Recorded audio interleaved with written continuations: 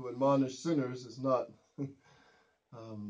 of course, there's a way to do it with a sledgehammer, or there's a way to do it with some honey, so to speak, to correct our neighbor, to draw them to the good of God's laws, and to show them the evil of, for example, living in a divorced state of life or living in sin. So admonishing the sinner is part of the works of mercy. And St. Paul tells us, if you have to correct someone, do it with meekness, knowing that we ourselves also could fall.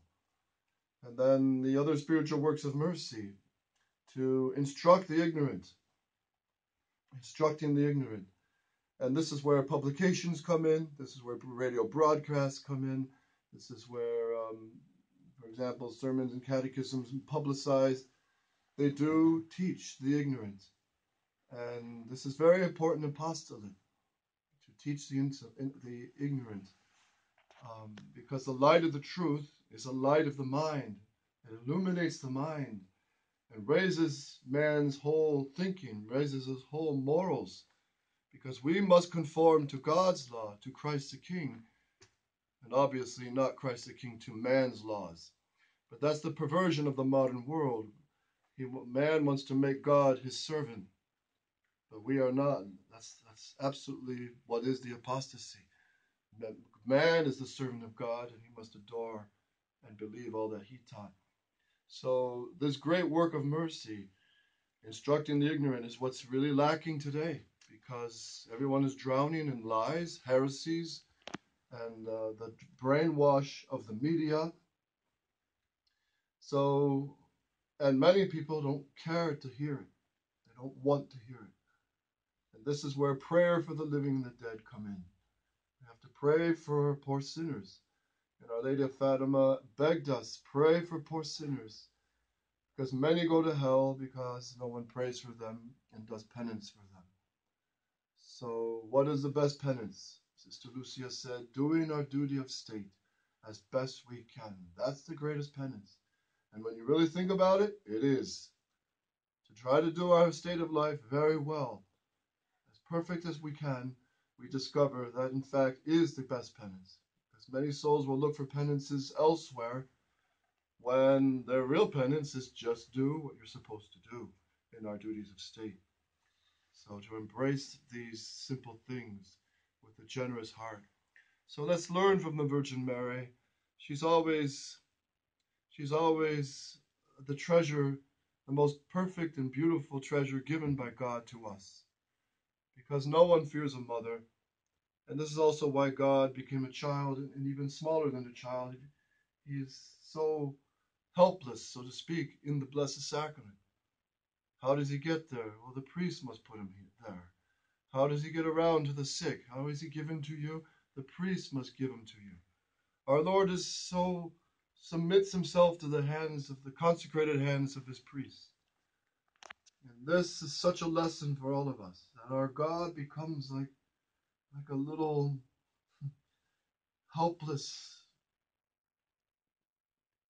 presence under a piece of bread, the substance under the bread. And this teaches us itself. St. Peter Julian Eymard, he has several chapters on the humility of Christ in the Blessed Sacrament. When we think we're all that, we think we all are blinded by pride, yet our God is so small. To teach us, we must be small, we must be humble of heart, know our place before God. That's why it's the greatest joy to kneel down and to converse with our God in the Blessed Sacrament. This is one of the greatest joys on this earth. And the Blessed Mother, she knew this. She was the first really to practice it. Really in practice. She would kneel down and adore Christ in the tabernacle of her womb, the living God. So she's the first to teach us that love of the Blessed Sacrament. Love our Lord, and to converse with him as to the closest friend, as to our God, with great adoration and humility of heart, like the angel of Fatima taught the children to profoundly bow before God. And the prayer of the humble heart, says St. James, pierces the clouds, because God is moved to hear the humble heart. That's why Mother Church teaches us, the Mass starts with the Confiteor. Man humbling himself before God. This is how we have to approach God, with a great humility of heart and to adore Him. So offer this adoration of this Mass, and our Lord stays here in this Blessed Sacrament. And it's a rare privilege for this family, for this block, for this whole part of the city. It influences the whole city, Christ present here. And everywhere where we have our chapels, people notice this, who are not even Catholic. They say, you know, fathers, since you moved in here, there's something different about our village, something different about the neighborhood here. And the crime is less, and there's less drug dealing, there's more, there's just something different that's good about it. We hear that quite often. When we got the church down in St. Louis in the mid-90s, and it was in a rough part of town, the neighborhood was saying that. And in Philadelphia, where the chapel of Eddystone years ago, the presence of our Lord and all the angels that accompany him, it affects the whole city. It affects the whole town.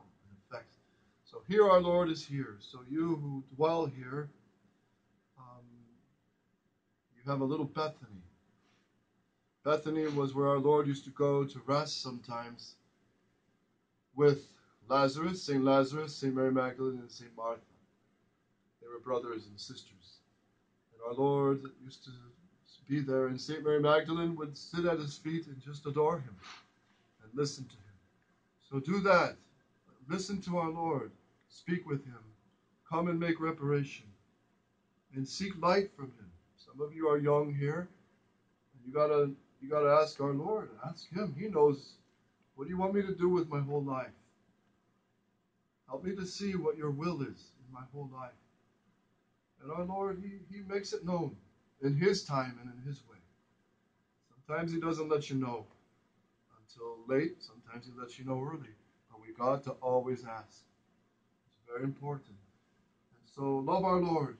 You have a heaven on earth, really. The only difference is we're in bodies, corporeal bodies, subject to the weakness of the body. And we don't see our Lord face to face as he in his beatific vision. But he's the same God here under the veils of the Blessed Sacrament. So this has always been the joy of Catholics, that no heretics have ever come to understand or love except those who converted. But this is such a treasure. And you look at past in all the ages of Christendom, this is the heart of hospitals, of convents, of nuns who run hospitals. Their strength is right here. Of contemplative orders of nuns and monks, their strength is here. Of all religious orders that teach, that take care of the sick, that take care of the elderly, that take care of prostitutes or sinners, their strength is always here.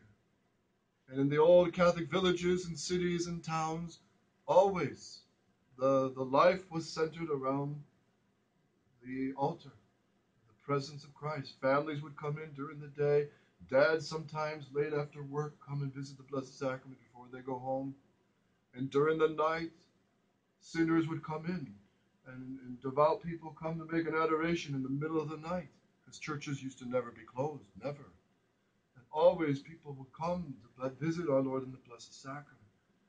And this is what was the hidden stream of life, so to speak, in Christendom. The hidden bloodstream in the Catholic city is that continual love and adoration of our Lord in the Blessed Sacrament, uniting all our tears, our sacrifices, our life, our vows with Jesus crucified in the sacrifice of the Mass.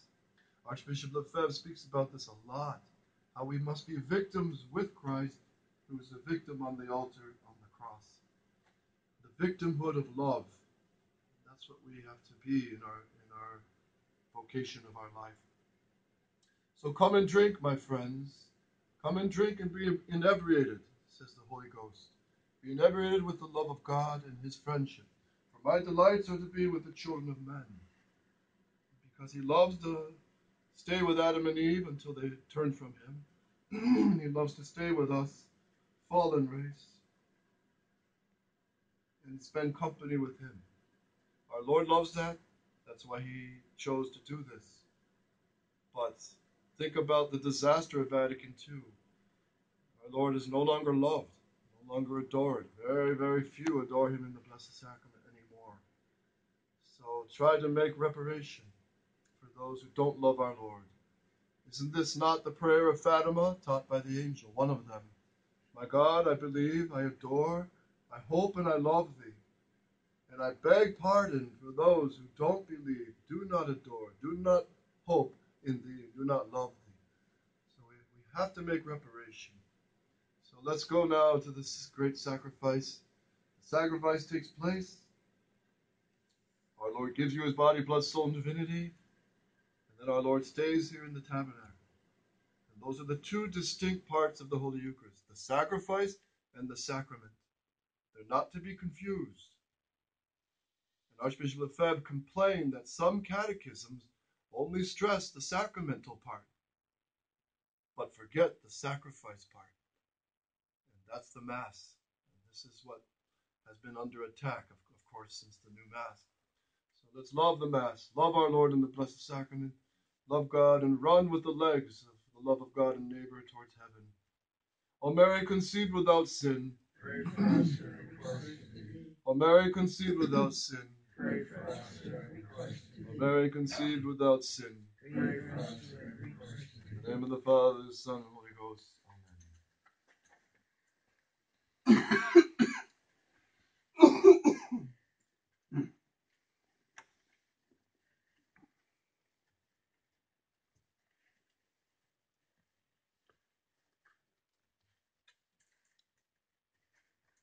Dominus vobiscum.